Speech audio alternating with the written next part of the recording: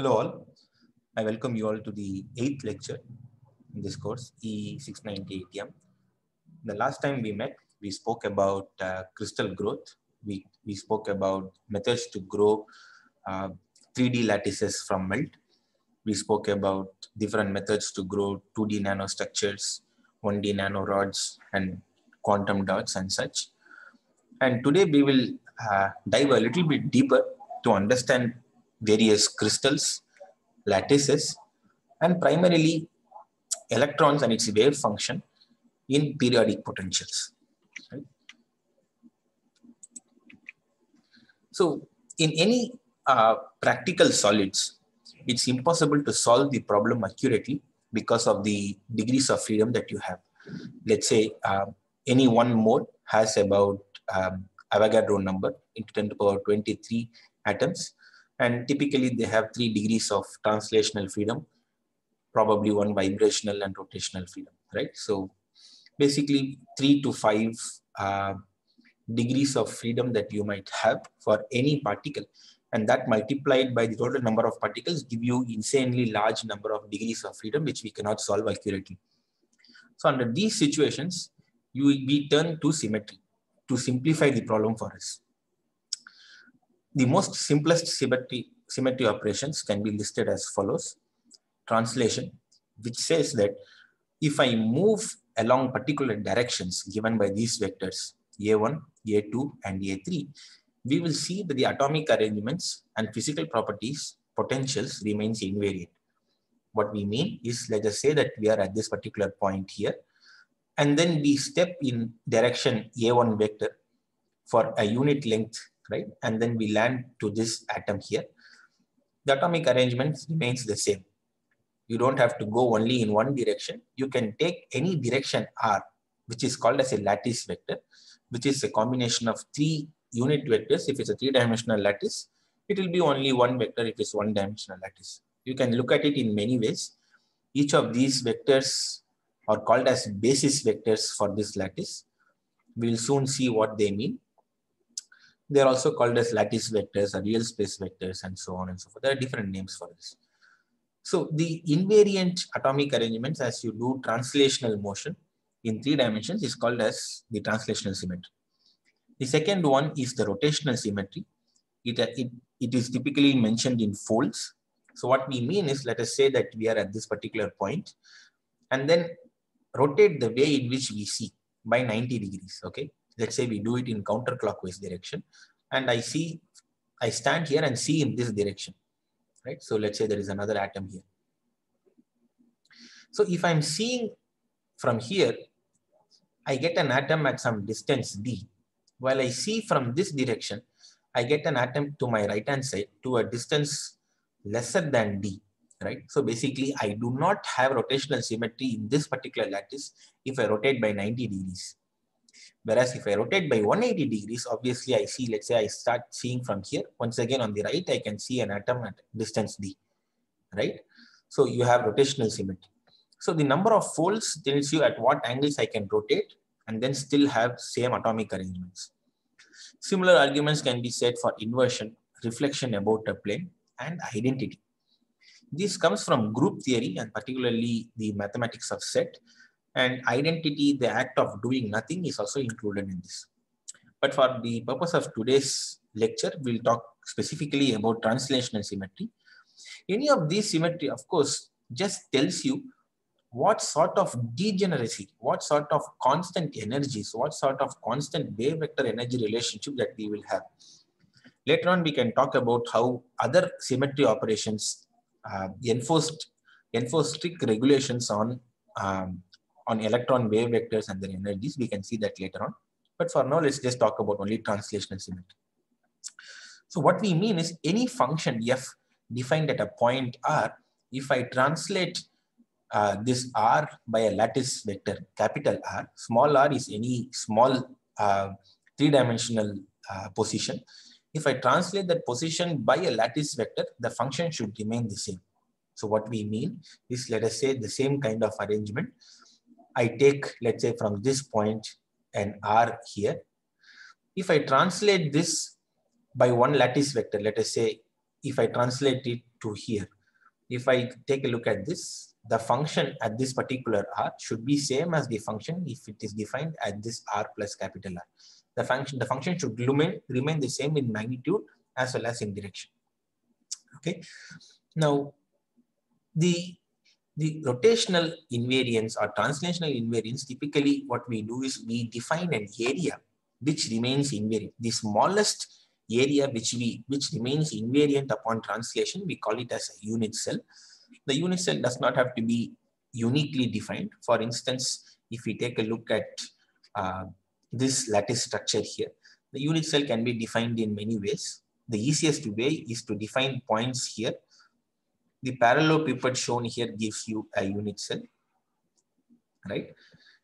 And you can also define another unit cell by drawing perpendicular bisectors to vectors joining these lattice points. Remember, all of these things are called as lattice point. And each lattice point, we add some group of atoms, right? This is called as motif.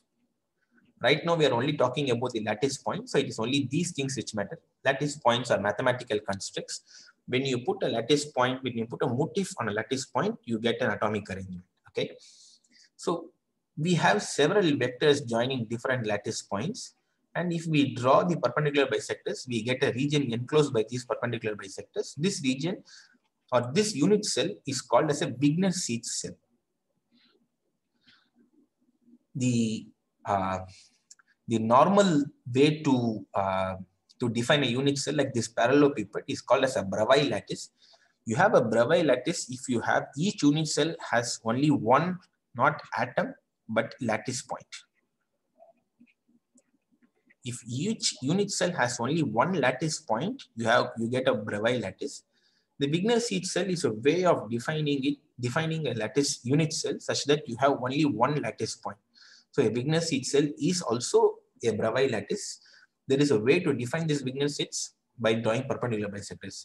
This will ensure that you will have only one lattice point inside or enclosed by this area. Okay. We will not go into details of this system because this is something that we have seen previously. We'll just rush through the various commonly known lattice systems. The simplest being the simple cube, as clearly mentioned in the name itself. It has three lattice vectors, A, B, and C, each one of them perpendicular to each other, having the same magnitude. If you take a simple cube and put an atom at the center of this cube, then you get a body-centered one.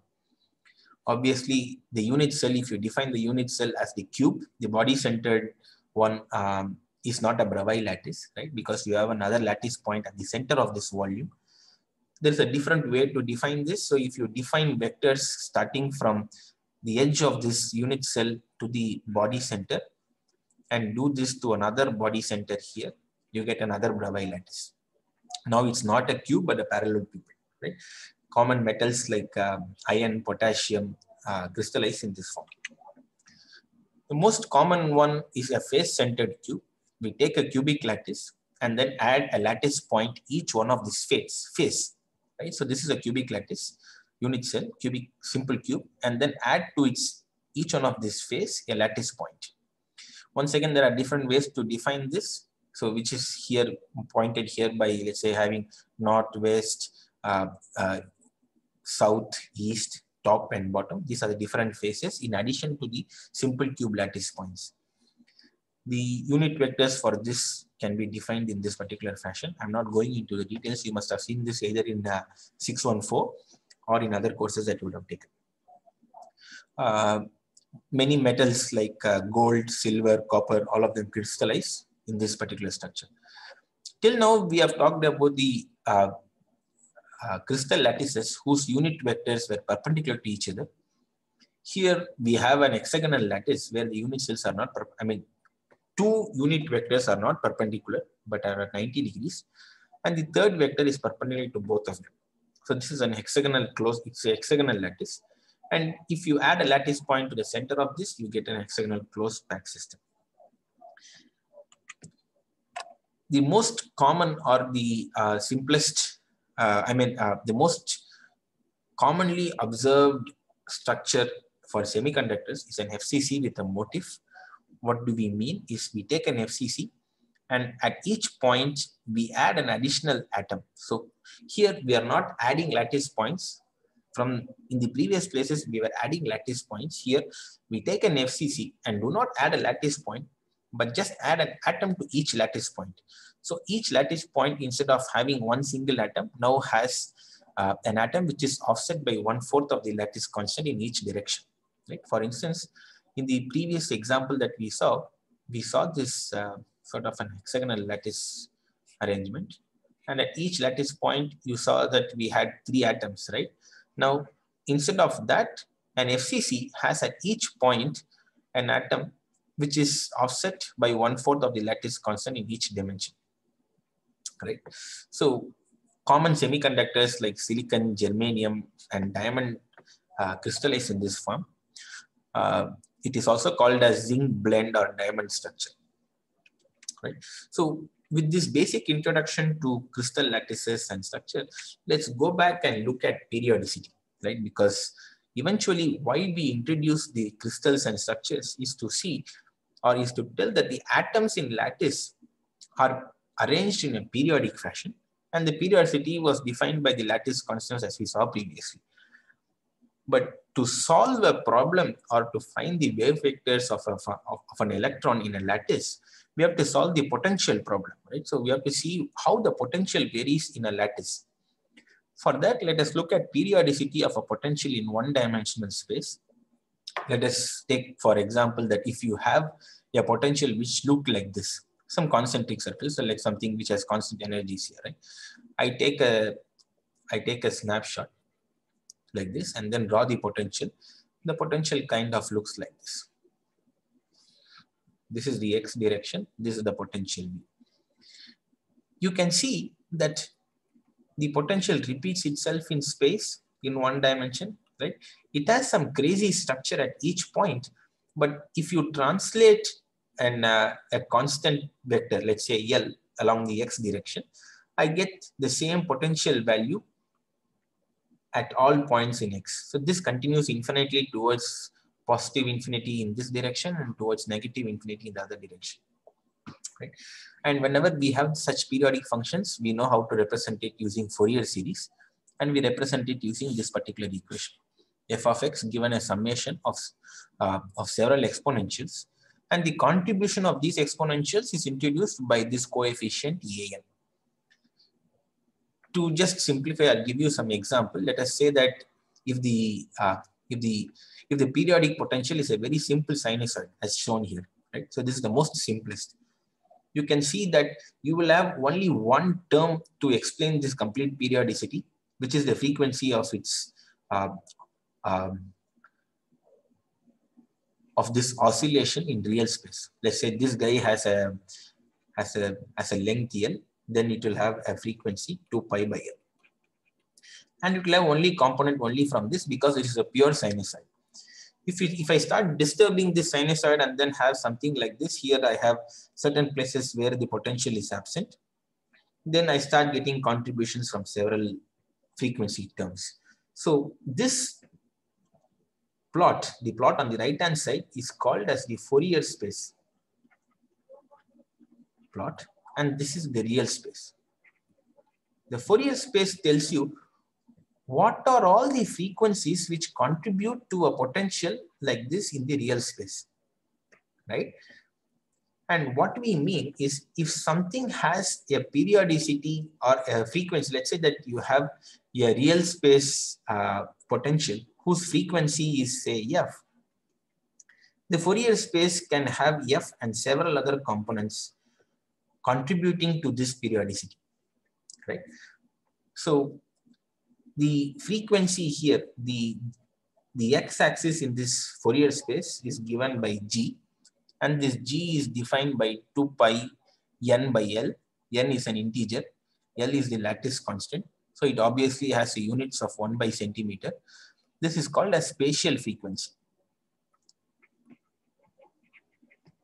You must have seen this in your undergrad courses on Fourier series and Fourier transforms and such. So this g is a frequency representation for a time domain function as given here. So this is a simplification of this. Now we know if we substitute this Fourier expansion into the translational symmetry equation that we have here, we will get the relation for G. So what we mean is what all frequencies can contribute for a Fourier series term of a periodic potential in real space. That's the question that we want to ask, right? So let's say that I have a function in real space having some frequency f. What are all the frequency components that I will have in f? It is periodic. That's the only thing that I tell you with a frequency f, right? So to solve this, if I put this translational symmetry equation into this, I get this equation, which is one of the most important equations of the solid state physics. Though it seems to be very trivial in one dimension, it turns out to be e power ig dot L equal to 1, which tells me L is the wavelength in real space, right? So this is the frequency, this is a wavelength, so the frequency is 2 pi by L. So what it means, all the frequency components which will contribute to the Fourier series is 2 pi into some integer by L.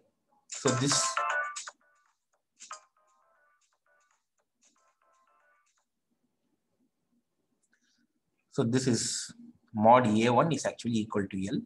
So what it is all the, so basically G's can have 2 pi into some integer by L. So what it means is I will have all the harmonics of the frequency in the real space. So this G can have all the harmonic components, that is the frequency of the periodicity in real space and its integer multiples. All of them can contribute to the Fourier series of that particular function, right? So this is in one dimension. Let's look at what happens if you extend the same argument through 3 dimensions, right? So let's say instead of f of x, now it's r. R is a triplet, right? It has R1, R2, and R3 in 3 dimensions. See, this is intercept along x-axis, intercept along y-axis, intercepts along the z-axis. Again, this capital R is the periodicity in the 3-dimensional space. L1 along A vector, L2 along B vector, and L3 along the C vector or the 3rd dimension, right? So the Fourier series can once again be written like this. If you have to enforce periodicity in the real space, it has to follow this expression e power ig dot r equal to 1. Now let's see how to find G's in the 3 dimension, right? So in 1 dimension, what we say is if f is the real space periodicity,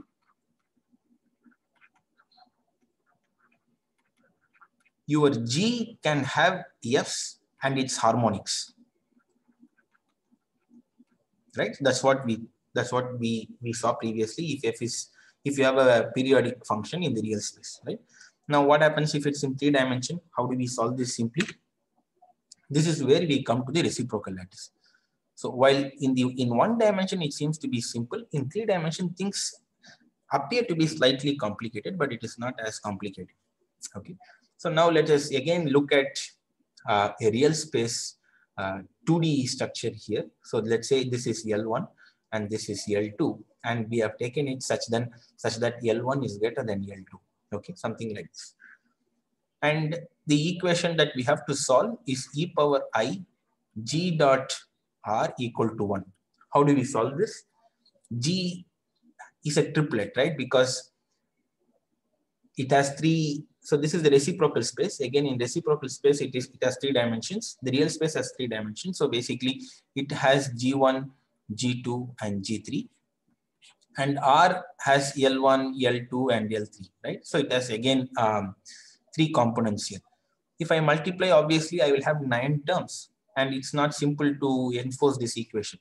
So what do we do is to ensure that this equation remains true, we do something clever. We take the reciprocal lattice vectors such that G dot R will have only 3 components. So for reducing G of R from 9 terms to 3 terms, we define 3 reciprocal lattice vectors B1, B2, and B3 such that B1 is perpendicular to A2 and A3, B2 is perpendicular to A1 and A3, and B3 is perpendicular to A1 and A2. Right? If that is true, if you see, then if I multiply this equation, then these two will turn to 0. Then these two will turn to 0, this in the second term. In the third term, these two will turn to 0 because of the definition of B1 and B2 and B3. Right? So we will have only 3 terms. And if we take this Bi's such a fact that its magnitude is inverse of A1, then we can actually get this G dot R to be equal to some integer into 2 pi. This is the reason why we choose to have reciprocal lattice vectors to be defined in this particular format, to ensure that G dot R is equal to 1. What we are finally trying to come at is, let's say this yellow shaded region is the reciprocal space, right? And each of these dots here can represent any frequency. And these black dots here are the reciprocal lattice vectors. You can see that they are far and few in comparison to the yellow dots, right? All we are trying to say is the periodic function or the potential in the real space, which represents atom, can be represented by Fourier series whose components only have these black dots and none of these yellow dots. So if I take any G vector, which is a reciprocal lattice vector, then it will contribute to the Fourier series expansion of the real space. So this is something that I would like you to take from you. If any K in Fourier space can be represented by a reciprocal lattice vector, then they contribute to the Fourier series of the real space lattice.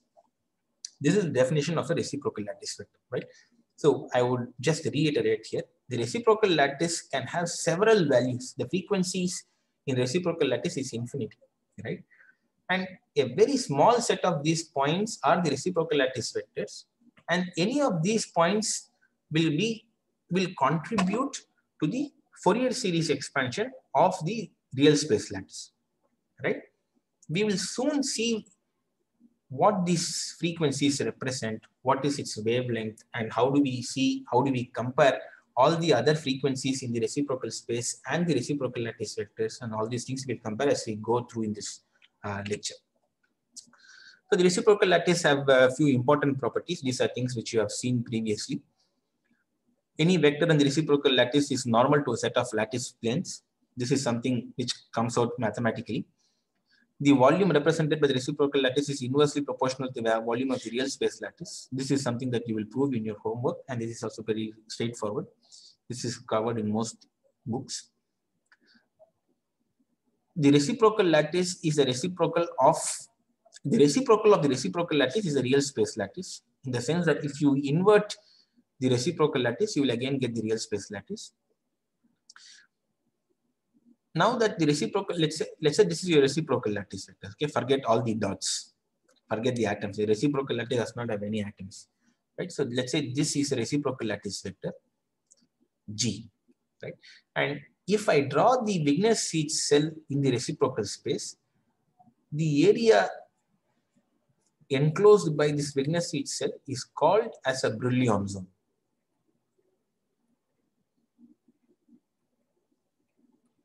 Okay, and the reciprocal lattice is particularly important for quantum mechanics because this is in the K space, right? Frequency space. And in quantum mechanics, H cross K means momentum, right?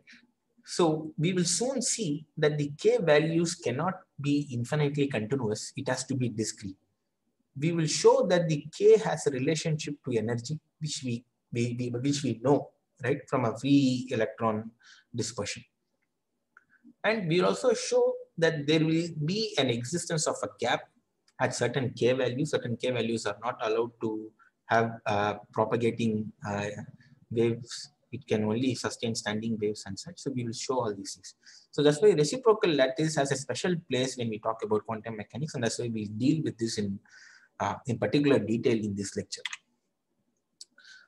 Now that we spoke about reciprocal lattices and such, let's talk about an electron in a periodic potential, right? So let us take two atoms in a lattice. Let's call this 0 and let's call this at some point R. It does not have to be a neighbor. It can be any lattice translation, right? It can be like this. There is another R here. So something like this is also R. So this is some R1. All of these things are Ri's, right?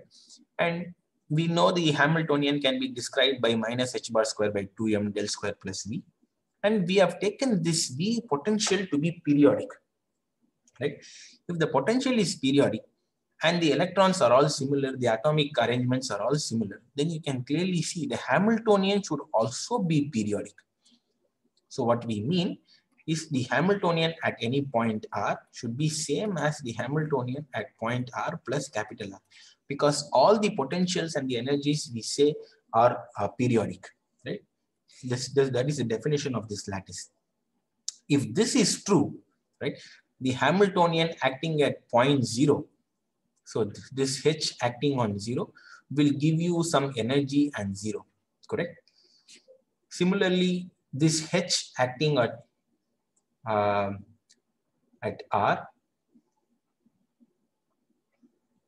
should give E and R. But then this is H naught, Hamiltonian at 0, and this is Hamiltonian at R. But we just proved that Hamiltonian at 0 and R are one and the same, right? So here, the Hamiltonian acting on any point in the reciprocal lattice Ri, having a wave function Ri, should be E, should give E the energy and Ri, right? So this is the Schrödinger's equation.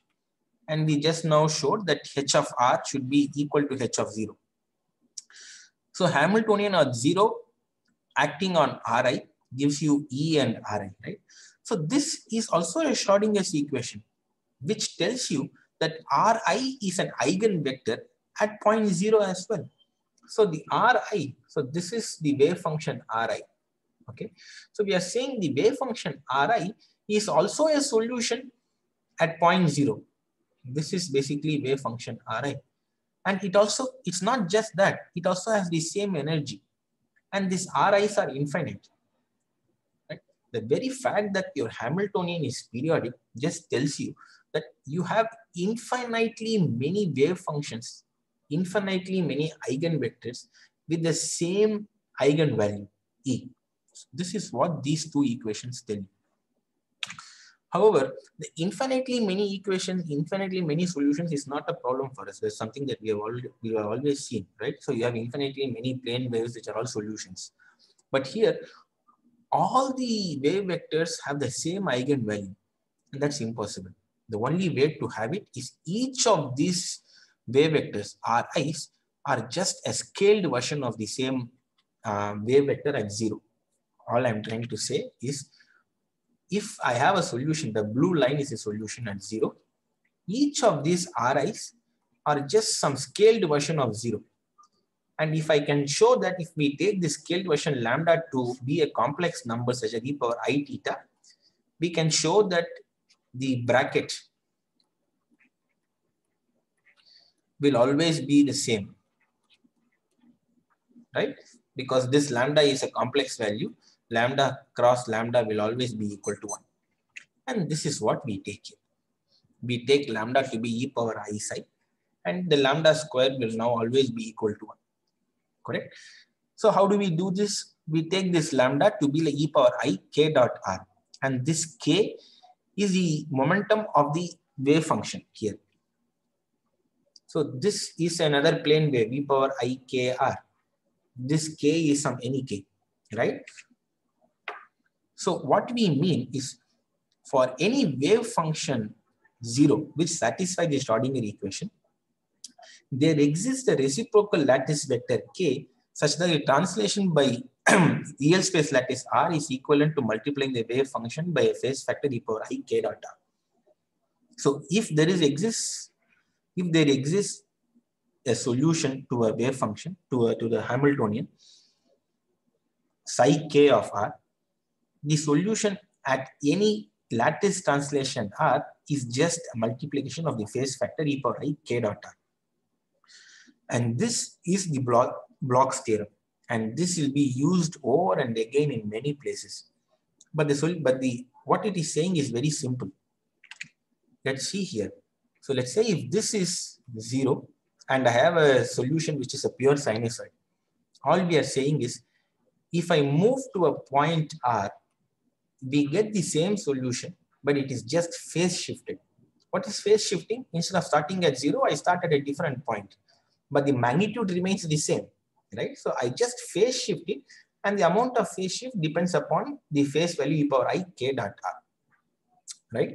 So let's say the free electron solutions of a traveling wave is e power I k dot r, and in a periodic potential, let's say the periodic potential, what it does is it just modulates the plane wave. So e power I k dot r is the free electron solution. This is the free electron solution. And in a periodic lattice, all I'm saying is you modulate the free electron solution by some function uk of r. Right now, we don't know the form of this uk of r, okay? I'm just saying, let me assume a solution for an electron in a periodic potential. This is assuming a solution for an electron in periodic potential. If I assume it this, right, like it is just the plane wave, but then modulated by this function, which depends upon the momentum. Let's say we say like this, right? And we know by Bloch's theorem that if I take this solution and then translate it by a reciprocal lattice vector k, all I have to do is to multiply it by that value, right? So uk r plus capital R, I'm just substituting r plus capital R in this equation, I get this. And from Bloch's equation, uk r plus R is basically the same function that I have written here, right? It comes here, multiplied by the phase factor e power I k dot r, right? So what these two equations will show is that your uk, the potential, the modulating, what modulates your free electron solution, right, is periodic. Okay, so uk of r, the modulating thing, should also have the periodicity of your lattice. So uk of r is uk of small r plus capital R. So this is a different way of just expressing the same statement that we said before. So the Bloch's theorem can be said in two ways. First is, if you know a solution psi of r at any point, psi k of r at any point, the lattice translation psi k of r plus capital R is just e power I small k dot capital R into psi k of r. This is the first way of writing the Bloch's equation. Second, if you write an electron wave function to be a free electron wave modulated by some function r, whatever function be it, right? What Bloch's theorem says is this function u of r is also periodic. Right? So these are two different ways of expressing the Bloch's theorem. Now let us go and look at various solutions of, let's say, of electron in a periodic potential, right? So we were talking about psi k to be e power I k dot r, and what are these k's? K's are just spatial frequencies, right? So they exist in this reciprocal space. If k is so this is 0. If k is a very small value mentioned by this blue dot here, right? Its wavelength is really, really large. It can span several atomic distances, right? So this is one atomic distance, second atomic distance. So the wave represented by e power I k dot r for k values very small is a really large wavelength wave, right? So it has this blue shape. If the k value is closer to this Brillouin zone value, so this is the first reciprocal lattice point. The red one is very close to the reciprocal lattice point. Its wavelength will be very close to the interatomic distance, right? It's easy to see. Let's take in one dimension. This is e power I kx, right? And if k is 2 pi by the reciprocal lattice vector L1, this is equal to the reciprocal lattice vector, right? 2 pi by L1. If it is so small, then the wavelength is L1, right? It is 2 pi. So the red line here shows a wave whose wavelength is similar to the interatomic space. So if the k values are closer to the reciprocal lattice vectors, then you have waves whose wavelength is close to the interatomic space, right? So this is something that you have to keep in mind. This is the translation between the k space and the real space. Now let's look at the black dot here, whose k value is even larger than the reciprocal lattice vector, right? So in that case, the wavelength is now much smaller than the interatomic space. You have something like the red, like the black curve here. So what happens under these situations? Let's take a value of k, which is larger than the reciprocal lattice here, by an extent k prime. So I write k is g plus k prime, right? And g is any reciprocal lattice vector. Now, if I substitute it into the Bloch's equation, psi of r, once again, this wave vector should also be periodic, right? Psi k of r plus capital R. And now I substitute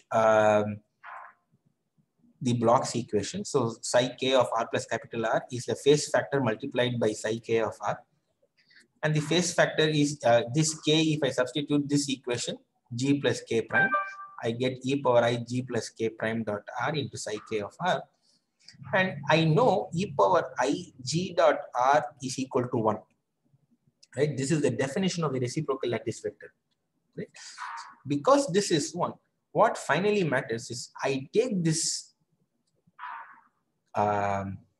this black wave whose k vector is larger than the first Brillouin zone, is larger than the first reciprocal lattice vector. What it finally tells us is it is just multiplied by a phase factor, which gives you only the separation from the first Brillouin zone. The phase factor, so I take this and then translate it to the next reciprocal lattice vector, right? What really changes as you go from one lattice vector to the other lattice vector is just e power I k prime dot r. It is not the actual value, right? So any vector whose k value is larger than the reciprocal lattice vector can always be folded back to some value inside the reciprocal lattice vector. This is called as the reduced zone representation. We will see more about this. But what we are trying to say here is, of course, it has its energy values different. We are not talking about the energy values. What we are saying is, I take an electron with the k value larger than the reciprocal lattice vector, and then if I translate it to another reciprocal lattice vector, if I translate this by reciprocal lattice vector, what the phase that I add according to the Bloch's theorem is just proportional to the phase reduced of the k value reduced by the reciprocal lattice vector, right?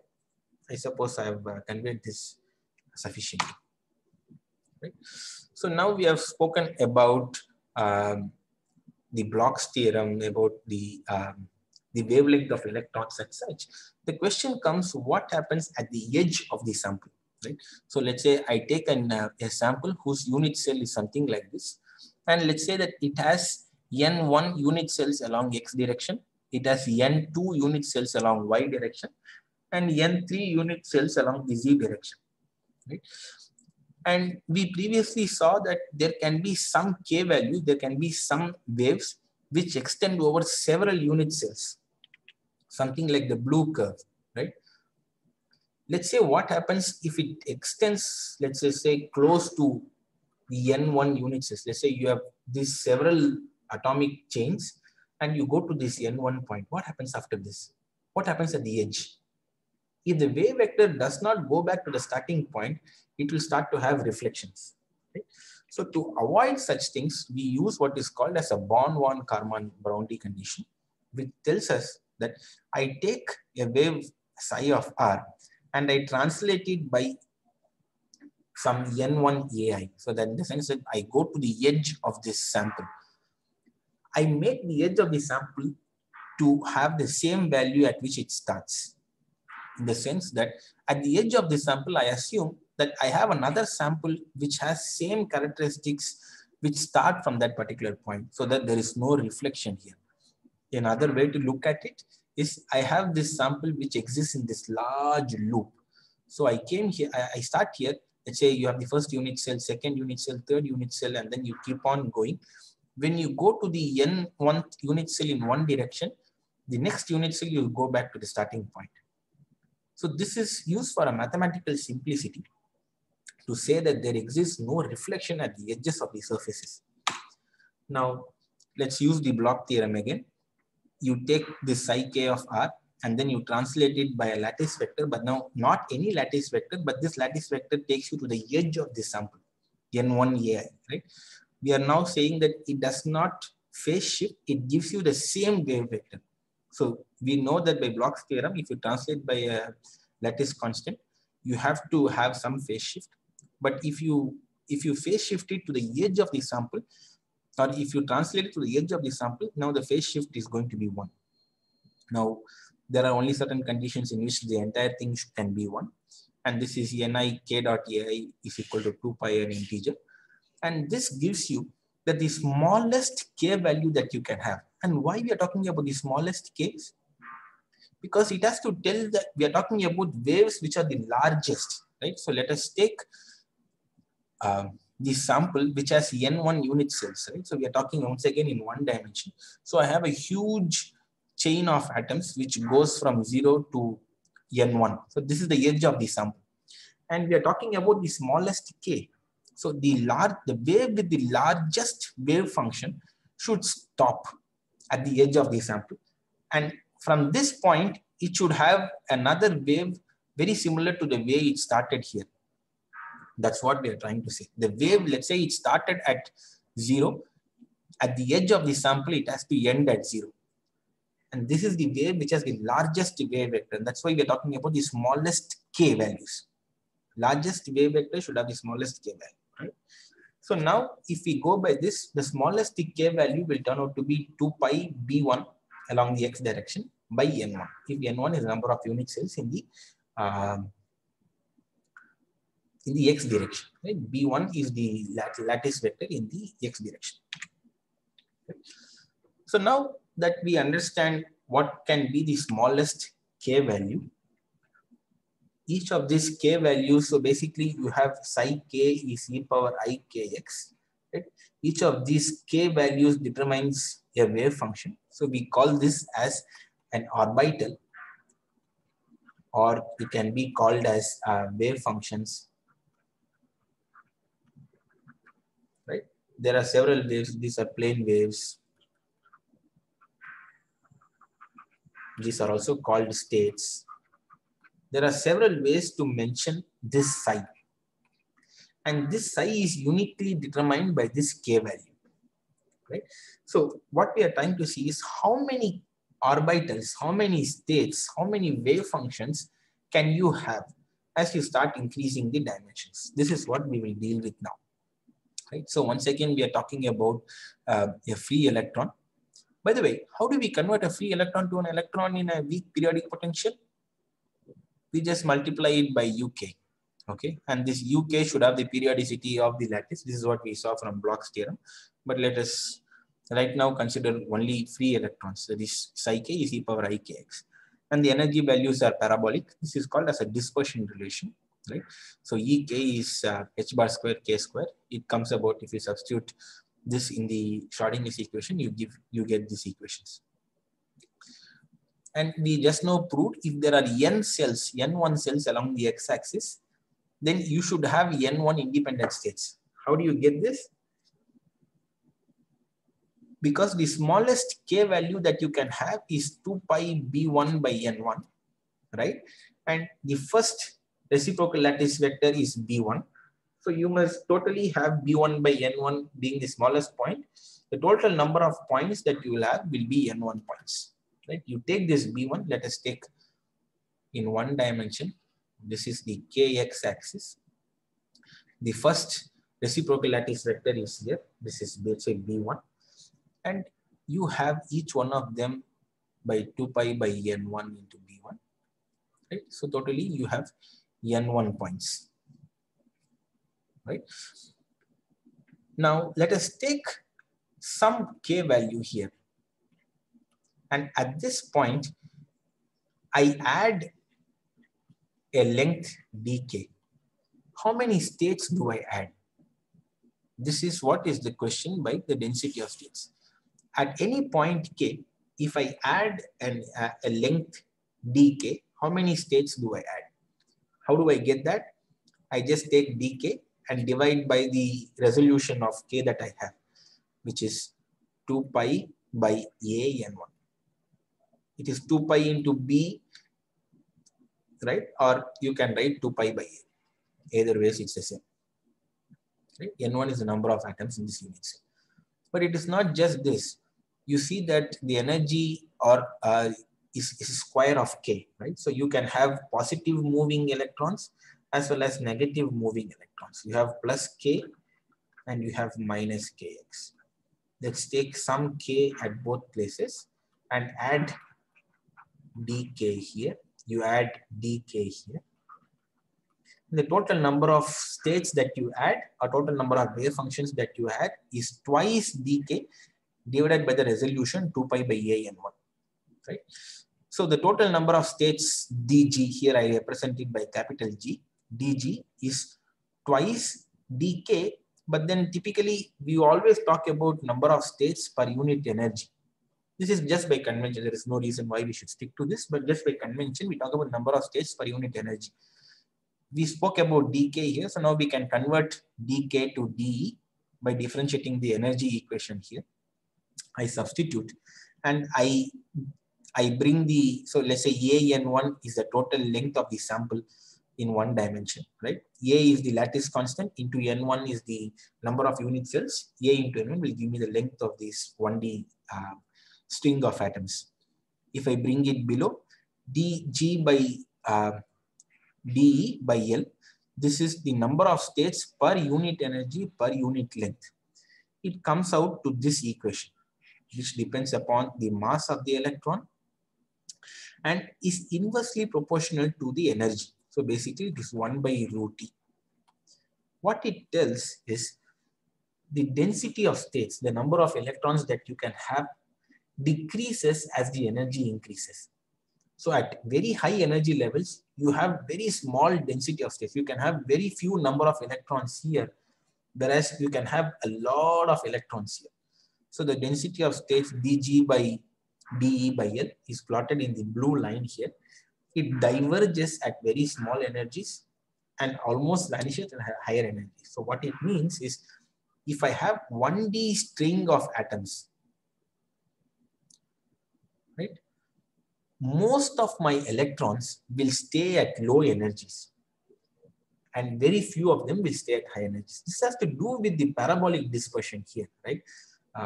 This does not really depict a parabolic dispersion. It typically is like this. So here you have a lot more k values for the same del E, whereas at high energies here, the amount of k values is much smaller than the amount of k values here. So that's why at small energies, you will have really exploding density of states in 1D chain. Let's look at the same thing in 2D, right? So in 1D, let's say if we talked about a chain of k here at some, let's say this is 0 at some k and adding dk. In 2D, it has to be like this, right? kx and ky. And this k, instead of one segment, now will be a disk. And this dk that we add is going to add additional states like this. So what we will have, the additional amount of area that you will cover by having this extra state is basically dk divided by the resolution, 2 pi k, right? So 2 pi k dk is the additional area that you will add by taking a small step dk, right? When you have a disk. So here you have 2 pi k dk divided by the resolution. Resolution here in each dimension is basically 2 pi by a(n1) into 2 pi by a(n2), right? a1, a2. So basically you will have 4 pi square by a1 by a2 into n1 by n2. This is the resolution of case divided by the total area that you will add if you take dk in each dimension. Once again, we follow the same route, but here if you see the total density of states per unit area will turn out to be m by pi h bar square, which is constant in energy.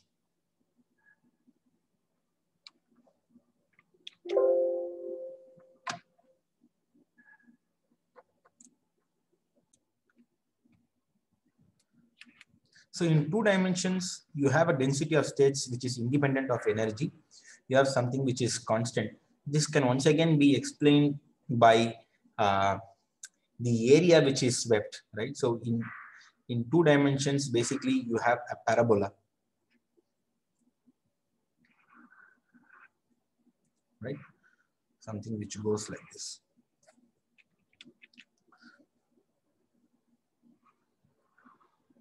Right? So maybe I'm not drawing it well. It comes like this. So all we are trying to do is to take one snapshot here, which will turn out to be independent of the K value, right? So if you see the total energy per unit area is independent of the K value, and hence you have something which does not change with the energy in 2 dimensions. In 3 dimensions, we just let's take a look. Before we go there, let's take a look at what is the smallest volume that we will get in 3 dimensions, because this is something which we will use many over and above in most of the samples. In 1 dimension, each dimension will add 2 pi b1 by n1, right? So let's say kx is 2 pi b1 by n1, ky is 2 pi b2 by n2, and kz is 2 pi b3 by n3. If it's just a cube, it is just the multiplication of b1, b2, and b3. But then if you do not represent a cube for a generalized situation, the total volume is b1 dot b2 into b3. And you multiply both the constants together, 8 pi cube by n1, n2, n3. n1, n2, n3 will give you a total number of unit cells, which is capital N here, right? So basically, the smallest volume in 3D space is 8 pi cube by total number of unit cells into the volume in a reciprocal space. And volume in reciprocal space is inverse of the volume in the real space, right? Volume of the unit cell. Number of cells that you have and the multiplication by the volume in volume of the unit cell in real space will give you the total volume of the sample, L cube, capital L cube. So if I take a cubic sample, the smallest K volume that I can have is 8 pi cube times divided by the total volume of the sample, right? With that given, once again, we will follow the same procedure. As we did previously, if I take a small del K from a cube, what I will get is I have the surface area multiplied by the extension that I will get, 4 pi K square multiplied by dk. This is the first order approximation. Of course, we will get other terms, but we are neglecting other things, right? And divided by the resolution, 8 pi cube by v that we saw previously. And if I do this, the total number of states per unit energy per unit volume in 3D space will turn out to be 1 by 2 pi square proportional to root E, right? So if I plot the density of states versus energy for a 1D system, I will have something like this, right? The density of states diverges at small energy and is vanishingly small at higher energies. This is 1D. For a 2D system, I have something constant. For a 3D thing, I have which is square root of E, which goes like this, right? So this is 3D, this is 2D, and one which vanishes is 1D. So this is the density of states. Let's now take an example for, let's say, of gold of volume 1 centimeter cube. Let's say I take a cubic gold of 1 centimeter cube. I know that the typical electronic density in gold is about 5.9 × 10^22 free electrons per centimeter square, right? We are still talking about almost free electrons, so I'm going to take the plane wave solutions, all of these things being the same.